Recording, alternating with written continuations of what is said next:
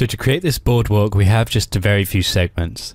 I've got 3 planks for the walkway, and then there's one kind of stick for the sides that will hang the lights off of, and then there's an arrow that we can use temporarily to indicate how we can employ a macro that allows you to randomize between mirrored versions of the same object.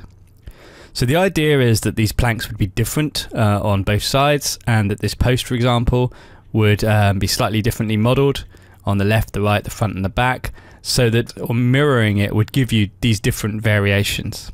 Of course, for even more variety, you would add more segments to this mix. So here's how to create the boardwalk. First of all, we've got a spline in the scene to describe the path of the boardwalk, and then we'll create a RailClone Pro object in the scene, go to the Modify panel and open the Style Editor.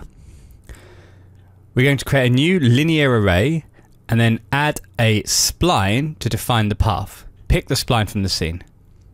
Add a segment and we'll pick these board models. So we'll add actually 3 segments, 1 for each board model.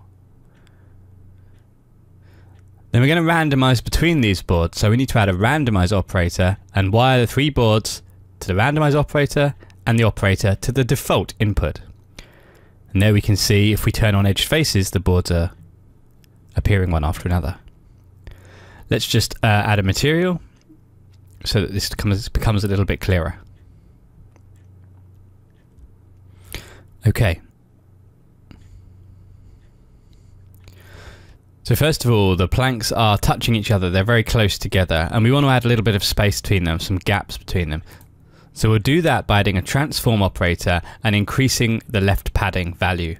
And then we'll add some randomization to the translation, rotation and scale just to make this whole thing look a little bit more rickety, a little bit less perfect. Add some chaos.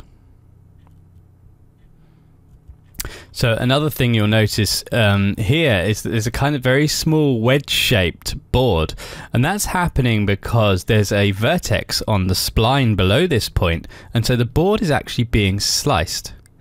So the way to get around that is to go to the rules, the generator, and change bevel mode to none. That means no boards will be sliced. Instead you'll get this kind of strange deformation on the plank, and that's just simply because this segment is being deformed to follow the curvature of the spline below. So the way to get around this is to smooth out the curvature by adding more interpolation steps to the spline. Fortunately, you don't need to go back to the spline itself to do this because RailClone has a built-in curve steps option. So just increase that will smooth out your deformation, and that's true for a lot of different styles. That's a useful setting. So now we've got the basic plank set up, we can start to add the posts on either side. So we'll add a new linear generator for that and use the same spline. We'll add a new segment, and instead of picking the post for now, we'll just pick this arrow so that we can better illustrate the mirror randomization macro. We'll swap it after. So wire this to the default input, and for now let's just disable the planks and change the mode to mesh so that we can see the arrow. So let's change it to the evenly input and just adjust the spacing of the evenly input to create a gap between them, since the posts will be spaced out. You should also change the bevel mode to none so that the vertices don't cause a spacing issue between the evenly segments. Otherwise, when it hits a vertex, it will start calculating the spacing again. So now we go to the macros rollout. And in the transform settings, you'll see there's a macro called mirror variations. So drag that in and wire it between the generator and the segment. At the moment, as you can see, the arrows are all facing in the same direction. So if we come into this here, the settings for this mirror variation and turn on X axis, you can see it's starting to randomize between these same segments flipped on all these different axes. So once we're happy with the variations, you can just swap it for the post, which is less easy to see in the viewport, but it's doing exactly the same thing. Let's put the planks back on. Now, of course, at the moment, these posts are running down the center of the boardwalk, but we need them on the sides. So in order to do this, you just adjust the Y offset value for the generator until the posts move out to the side.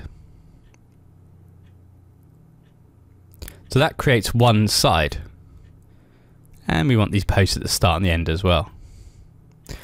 So in order to create the other side, we have a couple of options. It might be tempting to create another generator to do the posts on the other side. But in actual fact, RailClone has a feature that will automatically mirror these posts to the other side of the spline, and all you do is just turn it on. It uses the same offset setting but mirrors to the other side. So that kind of solves that problem. So we need it there, but we've drawn a flat spline above this environment, which is easier to edit and handle, but it doesn't help us to conform the boardwalk to this terrain.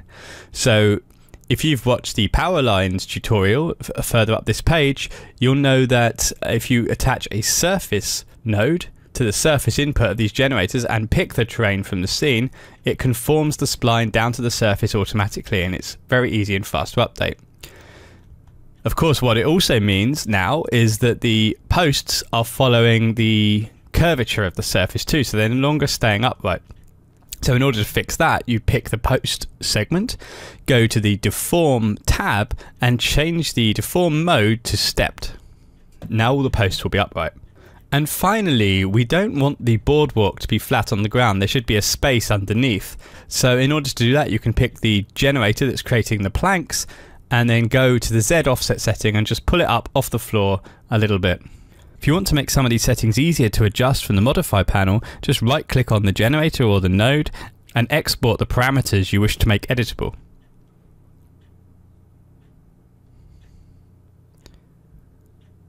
Then wire a numeric node to these exported parameters. Make sure you change the type, and then you can control it directly from within the modify panel.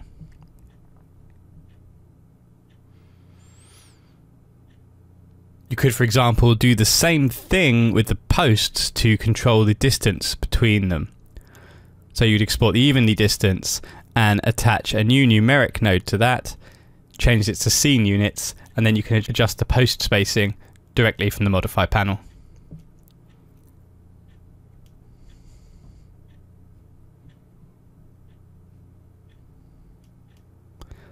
So another issue here, as you'll see, is when you look at this boardwalk from the top view, you can see that the posts are offset from one another in a kind of zigzagging pattern. This is because when you offset a spline from one side to the other, effectively the length of it changes, and so the spacing calculations also will be calculated differently. If, however, you do need the posts to remain opposite one another, that's easy to achieve using a single checkbox. Just go in and select the generator that's creating the post, go to the Rules tab, down to the Evenly section, and turn on Sync Offset. And you'll then find that the posts will always remain opposite one another.